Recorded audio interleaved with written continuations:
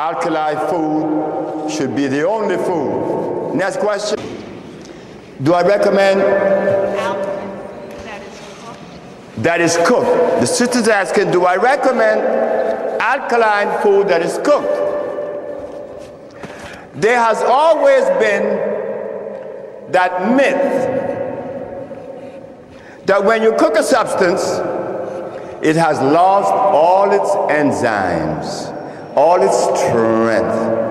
Well, why is it that I cook the roots of these herbs and people are cured of leukemia and they're cured of AIDS? And to cure leukemia and AIDS, it has to be very powerful, right?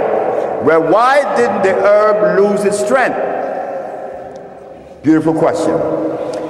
Anything that God makes never loses strength. You could boil it, you could burn it to an ash and grind it to charcoal. It is still alive.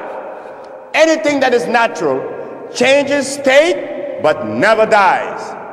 But like carrots, it doesn't matter whether you cook it or not, it's not going to feed you anything.